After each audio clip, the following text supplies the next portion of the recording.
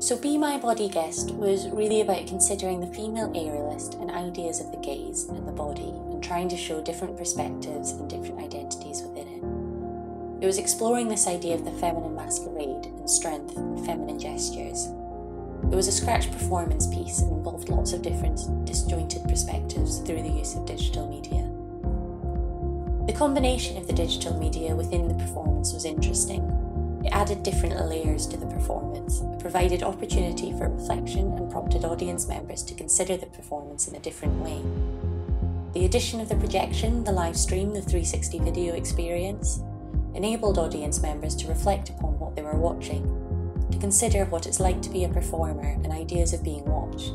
The female body is on display and what that means, as well as ideas of control and who's got the power in that sort of dynamic. This piece really enabled me to explore the ideas I've been writing about and researching through my physical body. It enabled me to explore different media forms to help me reflect upon my experiences, alongside my pilot study participants' experiences, and what aerial circus meant to them and how they perceived this practice.